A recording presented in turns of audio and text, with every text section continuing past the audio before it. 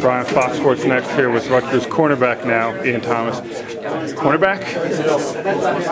Coach Flood was saying how you kind of jumped on board with it when Logan Ryan said something in ball practice. Why did you jump on it? Well, I mean, Logan used to always tell me I have the body size of a corner and the body type of a corner, so he just talked to Coach Flood and we made that switch.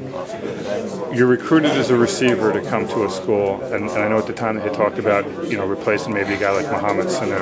Right. What's the thought process of wanting to make a move to defense? It's just really getting on the field as early as possible.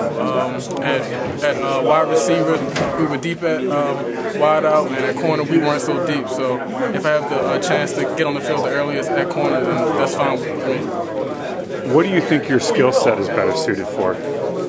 Well, I believe it's a tough one, huh? Yeah, I'm an athlete, so wherever you put me, I mean, just give me some time to learn what the technique and how I'm supposed to do it, and I'll get it eventually.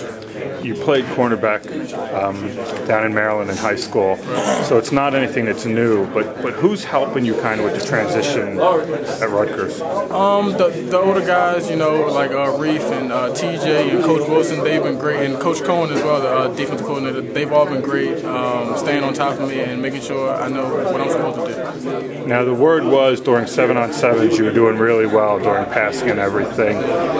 Are you comfortable at the position, or is there still a lot that needs to go?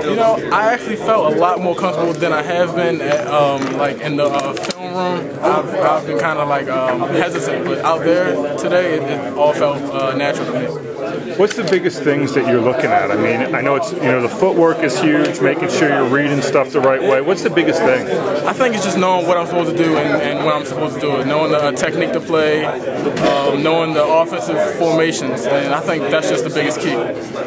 Is it funny going against some of your wide receiver buddies? Is it weird? It is. It's fun. We always joke about it because I was with them all fall, but it's fun, and I'm just here to go along with the ride. When you look at your long-term future, is it as a corner, or could you see yourself going back? Corner, definitely corner. Why? I think I have all the tool sets to be a top corner. Watching you in practice today, your acceleration seems to be very good. Is that something you worked on a lot, or did you have that in high school? I definitely worked on it. Definitely worked on it. In what way? Training, with Coach Cole and those guys did a great job with us in the winter conditioning program.